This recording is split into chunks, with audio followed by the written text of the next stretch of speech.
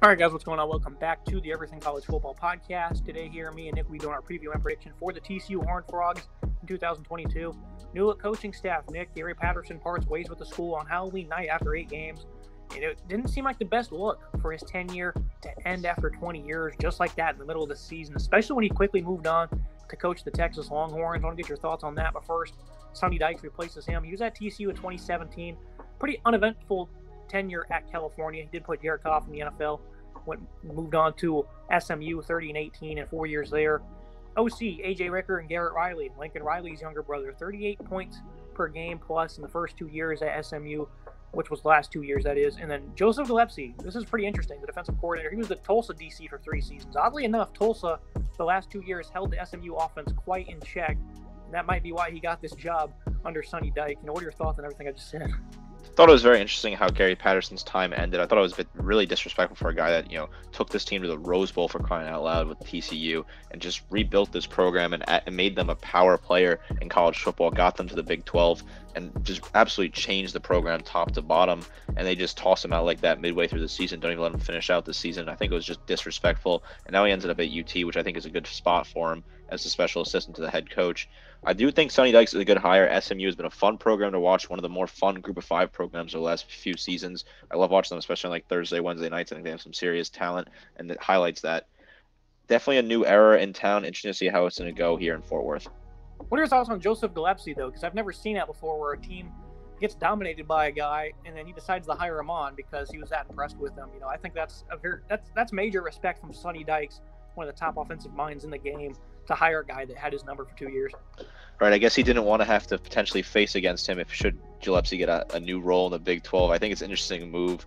Gillespie knows something about Sonny Dykes' offense, and hopefully he can clue him in and kind of guide him so that they avoid mistakes like that against other teams potentially. Yeah, one of the most interesting things I've seen this offseason for sure. But look at this offense. It was not a bad unit last year. Averaged 6.7 yards per play, which was among the top in the conference. Only scored 28.7 points per game, though. They were also 9th in FBS on third down.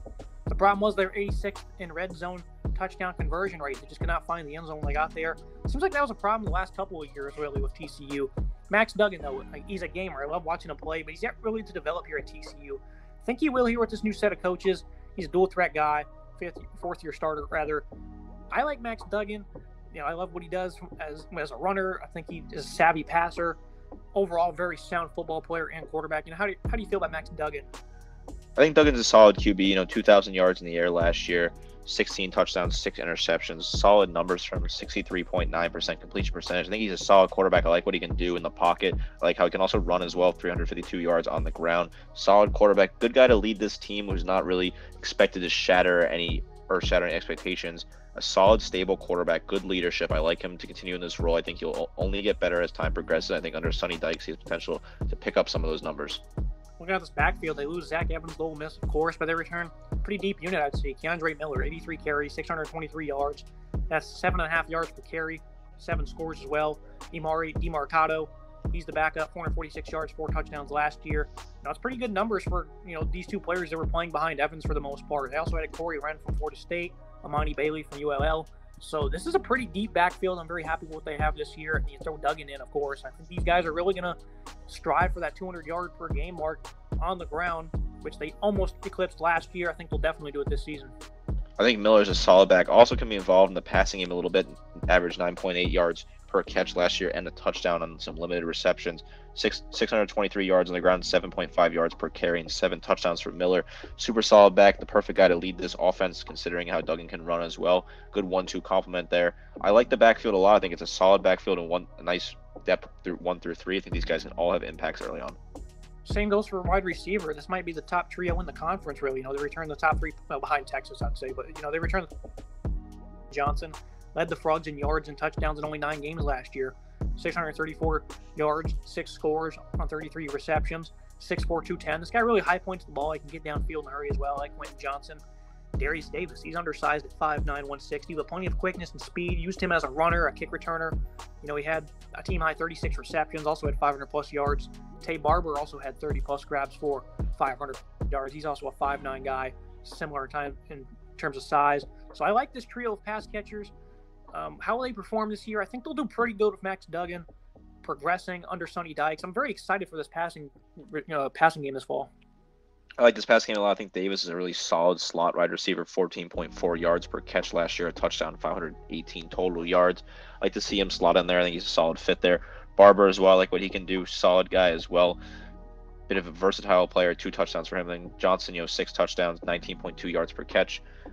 I love this trio. I think it's a solid trio, one of the big ones in the Big 12. I think all 3 of them can expect to have impact in the offense early on in the season. Don't sleep on Blair Conwright either. 5'11", 179 from Lubick. He had 18 yards per catch last season. So they got plenty of undersized guys that can get downfield in a hurry. Very interested to see how Dykes incorporates all these guys. Looking at the offensive line, it was a pretty quality unit last year, I thought. You get 3 starters back. And we also added second team All-AAC center in Allen. Ali from SMU, he falls Dykes over. They got some nice size on the interior. Ali's 300-plus pounds. Steve Avila at right guard, 6'4", 334. Brandon Coleman at left guard, 6'6", 325. Some really prominent size there, Nick. And they also got Andrew Coker on at right tackle. He's 6'7", 319. Very excited for this offense, and I'm very excited to see how they run the ball. Not just because of the skill in the backfield, but these guys are big. I love the size of the offensive line. Coker's a very strong right tackle of his size, and Ali comes over from SMU. Solid transfer, really great experience. You highlight his accolades for the Ponies. He comes over and follows his former head coach. I love this offensive line top to bottom. I think it's very strong. I love the experience as well. All the guys are at least a junior in classification with the red shirts. I think this is a solid offensive line, one of the better ones in the Big 12, and I think that they have decent depth as well behind it should something happen to the injuries. I think that they can create a lot of holes for their offensive running back to pick up some ground. The biggest reason this team disappointed last year, I picked them to hit the over total. I think they were at like 7 or 8.5 wins, and they came nowhere close to it. It's because of this defense. Just 35 points per game allowed. They were 119th nationally in total defense, 122nd against the run, 127th in rush touchdowns allowed. These are just terrible numbers. Big commitment by this staff, though, to fix the side of the ball. Added 9 transfers. I want to start with the secondary, though, Nick, because obviously the front 7 really had their problems, but this back end was pretty confusing because they're very talented, and I think they can make some big steps. Truvius Hodges-Tomlinson, 5'9", 177, but he's very aggressive, had 13 pass breakups in 2020. Wasn't that great this past season, but still showcased his playmaking abilities. 7 pass breakups, 2 picks, 2 forced fumbles. This is a guy who is a veteran. He's played a lot of football, very aggressive. He's going to be one of the better ones in the conference. Noah Daniels, he's only played 9 games over the past 2 seasons, but he's also been a quality corner when on the field. And I love the addition of Mark Perry, a prize transfer from Colorado. 3 picks, 66 tackles a season ago. I think this is a pretty quality secondary here. Should improve. We'll get to the front 7 in a minute, but I think this is a unit they can rely on this fall. I like the secondary. I think Mark Perry has a lot to prove after his time in Colorado. A really good pickup here for TCU. I think he slots in perfectly. Hodges-Tomlinson, solid guy. I like the numbers he puts up, 41 tackles last year, in addition to tackles for loss and all the other pass breakups and interceptions across the board. I think it's a solid secondary. I like what they can do. They have some solid experience. I like a guy like Bud Clark as well. Didn't play a whole lot last year, but made 10 tackles in his limited experience. I like to see him step up and play some decent amount of football this year. Across the board, this is a solid secondary. Despite the praise for that secondary, the front 7's really the focal point here. The linebacking group was a young core that didn't get much playmaking done last year. D. Winters was a breakout star as expected, 74 stops, 2 picks, sideline tackler with good athleticism. He can also cover, Brady Russell week 1 against Colorado. I think that's going to be a fun matchup.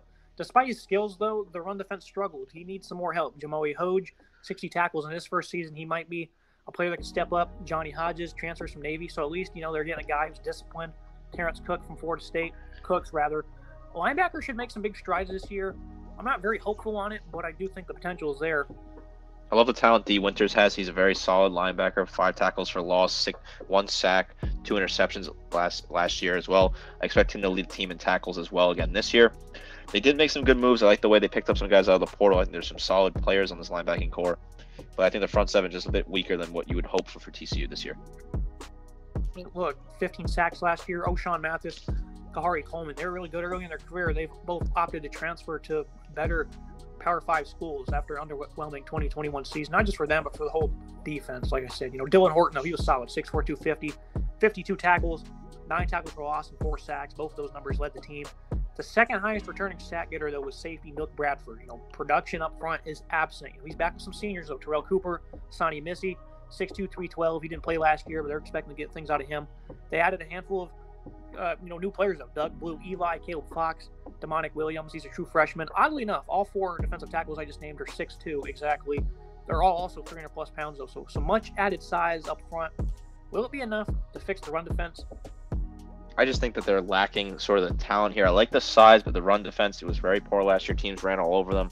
I think it's going to be a similar situation this year. I just think that they don't have what they really need there. They returned some solid guys. I think Horton's a really talented player. Returning him, obviously, 9 tackles for loss and 4 sacks is a solid number to see out of Dylan Horton. But across the board, I just worry about the defensive line. I just don't think it's quite up to par in the Big 12. The schedule preview and prediction. I understand why some are calling this a sleeper team in the conference, because the Big 12 isn't exactly tough this year, and the offense will take some major steps forward. Defense, on the other hand, I'm also excited for it, but how much improvement will happen is the real question mark. They take over the Colorado game. It's on the first Friday night of the year. It should be an offensive thriller. I'm very excited for that game. Take the over on points in that contest. They, oddly enough, play SMU. And of course, Sonny Dykes, he comes from SMU. They play them on the road. I think they're going to outlast Texas Tech in a shootout as well. Bold for this team just because the offense will be strong. Maybe even 8 wins if the defense can find a nice tune here. I'm really putting my faith in the Sonny Dykes and Garrett Riley to boost this offense and find the end zone a lot more. That's why I have them at 6 wins. How are you feeling? Because, even though I have them at that mark, these aren't impressive teams they're beating, really. Right. I think that Sonny Dykes is the right hire for the future, and traveling to SMU is certainly interesting week 3. But this team, I think their defense is going to really let them down this year. And I think the offense will take a step forward because Dykes is an offensive-minded coach who can kind of guide an offense and build it the way he wants to. But the defense leaves a lot to be desired, a lot of question marks there. I can see them dropping the game at West Virginia as well to fall to 5-7. I just don't see the sleeper thing with this team. I think they just don't have enough talent on the defensive side of the ball to really make that sort of impact. This is just an average Big 12 team for me. Yeah, if they commit a handful of turnovers at Colorado, they're probably going to lose that game because neither team really has a defense, and you don't want to put playing catch-up with the defense you have right now. So they could certainly stumble to 3 or 4 wins maybe. I don't think they will. I think 6-6 or 5-7 is really the mark for them. But I think this team is really a mystery for this season. So we'll see what happens. Nick, as always, I appreciate you joining me. Yeah, thank you for having me. Make sure you guys like, comment, subscribe. See you next time.